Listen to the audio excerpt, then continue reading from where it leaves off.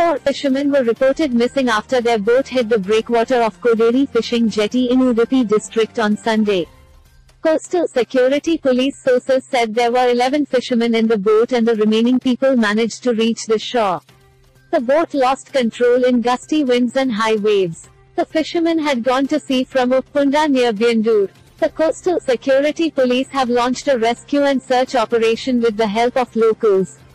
Byandur MLA VM Sukumar Shetty and former MLA Gopala Pujari visited the spot.